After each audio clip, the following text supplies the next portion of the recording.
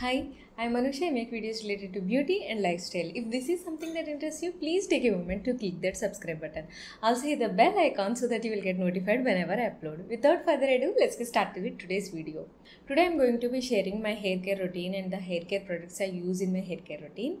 Actually, I posted a short about how to determine your hair porosity and how to use hair care products depending upon your hair porosity. On that video, some of you asked me about the different kind of products you can use for your hair porosity, and I got a couple of DMs asking about the kind of products that I use. So today I am making this video about all the hair care products I use. So without wasting any further time, let's get started with today's video. As we all know, we have different skin types. Very similarly, we also have different types of hair types. So on a very basic level, if we see by considering the porosity of the hair, we have three types of hair: low porosity hair, medium porosity hair, and high porosity hair. You can think it in this way: if you have low porosity hair, that means the pores between your hair cuticles in the hair shaft are very less. No, let me put it in another way. So if you have low porosity hair, your hair shaft, if you take one strand of your hair, the outermost layer of that hair strand is made up of a lot of hair cuticles. So the hair cuticles are very close to each other. They will not allow external moisture or external hydration to enter into the hair very easily. So this hair cannot absorb a lot of moisture from external products, that is with the low porosity hair. When coming to the medium porosity hair, the hair cuticles on the hair shaft are not very close, not very far. They are evenly placed on the hair shaft. So if we apply an external product, it is very easy for medium porosity hair to absorb that moisture and hold that moisture in place. So this is with medium porosity hair. And when coming to high porosity hair, by this time you might have guessed that the cuticles are far away from each other. So this hair absorbs a lot of moisture from outside, but it cannot hold it because the cuticles are far away from each other. It becomes extremely difficult for this hair to hold the moisture in place. So high porosity hair often looks very dry, very frizzy, and it is prone to a lot of breakage. So that is with the high porosity hair. I'll cover the respective products that is to be used for medium porosity hair and high porosity hair in coming videos, but I'll just I'll just give you briefs for this hair type also. But coming to my hair type is low porosity hair. That means I have hair cuticles that are very close to each other, and it is very difficult for me to moisturize my hair. So for my type of hair, that is low porosity hair, we should use oils or products that are very light in weight so that the hair can absorb them better. So now coming to the products and other characteristics of low porosity hair are this hair type is easily prone to buildup of external products. So it is essential to remove the buildup with a clarifying shampoo, and you can use heat towels or heat treatments to make the products absorb better into the hair. So these are like the steps you can take to improve the moisture levels in your hair.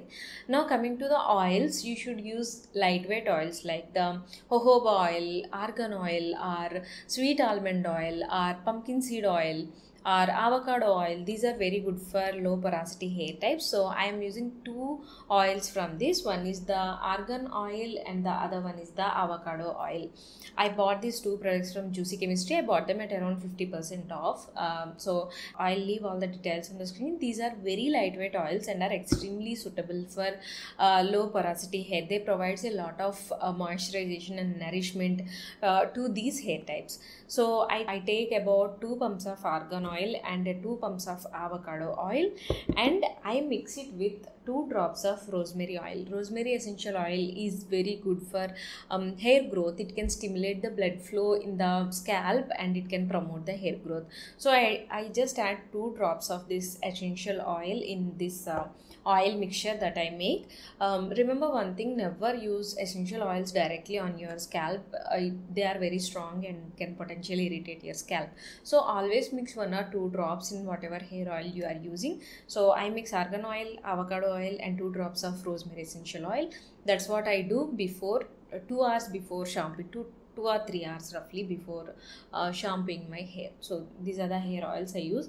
Earlier I used to use one hair oil from Juicy Chemistry, the one with hibiscus and amla and everything. I'll insert the picture somewhere here. That is also a very good hair oil that also kept my hair very nourished and like very healthy. So I'll insert the picture here. And now coming to the shampoo, as I already mentioned, low porosity hair is prone to build up. So once in 4 washes I use a clarifying shampoo, and the remaining 3 times I use normal regular mild kind of shampoo. For my regular use, currently I am using the Minimalist Maleic Bond Repair Complex, and I like this shampoo. It is good for regular use. It is not a clarifying shampoo, but it cleanses my hair very well and it makes it very soft and shiny. So I like this shampoo. And for clarifying shampoo, I use the shampoo from Anomaly clarifying shampoo.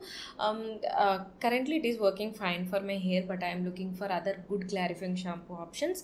If you know any good clarifying shampoo, please let me know in the comment section. Even I am looking for another good clarifying shampoo options. So those are the 2 shampoos that I am currently using. And when coming to conditioners, the conditioner from Herbal, the Argan Oil Conditioner, the blue color one, that works really well for my hair. It makes my hair very soft and it keeps it tame it down, but it will add a lot of bounce to my hair. So I like that conditioner very much. I emptied that bottle. Currently I am using the Olaplex one. The Olaplex one is also very nice. It adds a lot of strength to my hair, but it will not make my hair soft and frizz free as the Herbal Essence one, but the Olaplex one adds a lot of strength. For making my hair soft, I am using other serums, so I am happy with the Olaplex one for the kind of strength it adds to my hair strands. So that's with the conditioner.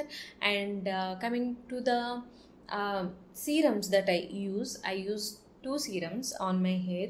One is for hair growth and one is for anti-dandruff. The hair growth serum that I am using is from the Ordinary. It is their multi-peptide serum for hair density. It has a lot of antioxidants, peptides, and a couple of oils, I guess. I didn't remember properly. I'll mention them on the screen. I use this serum 3 times a week, and after like 3 to 4 months I'll do like a proper detailed review of this hair serum. But as of now, for hair growth I am using this serum 3 times in a week. And for dandruff issues, I am using the serum from Deconstruct. I started using this recently. I use it twice a week, and I must say it is a good anti-dandruff serum, but I'll give you the detailed review after some time. So these are the 2 hair serums that I use on my scalp. And for my hair, I use the hair serum from Minimalist. It is the Maleic Bond Repair Complex 5%. It is their pre-shampoo hair mask, and it is the most mess-free hair mask that I have ever used. It is so simple to use. You just have to take a few pumps of this hair serum, like 1 or 2 pumps are quite good enough, and you have to apply it on the length of your hair. You have to keep it on for 1 hour, and then you can shampoo it with your regular shampoo, whatever you are using, and it adds a lot of strength, softness, and it keeps the hair frizz-free. So I like this pre-shampoo hair serum so much from the Minimalist. So these are the hair serums I am using. And after shampoo, on length of my hair, as leave-on conditioner, I am using the one from this peptide cream. I'll insert the pic. I forgot the name of the cream, but from long time I am using that cream and I love it so much. It keeps my hair soft and shiny. So I'll insert it's a leave-on conditioner. I'll insert the pic here. So these are all the hair care products that I use. If you have low porosity hair, better to stick to hair care products that are silicone free. I am not saying don't use products with silicone, but if they are silicone free, they are good for your hair, because silicones can add up to the buildup on your hair. So it's better to avoid products that are silicone based. And when you are using any hair mask, you can wrap up a hot towel on your hair to allow the product to better absorb into the hair. So these are the little precautions you can do, and you can clarify and you can use clarifying shampoo once in a while to remove the buildup on your hair. So these are the little things you can do to take care of the low porosity hair. Now coming to the medium porosity hair, it is very easy to handle. Most of the products work for this hair type. Most of the styles and colors and everything suit this hair type very well. So you can go for medium weight oils like the avocado oil, coconut oil. You can go to those kind of oils and medium weight conditioners and medium weight masks. So, and you can use a clarifying shampoo like once in a month or so. It is quite good enough for medium porosity hair.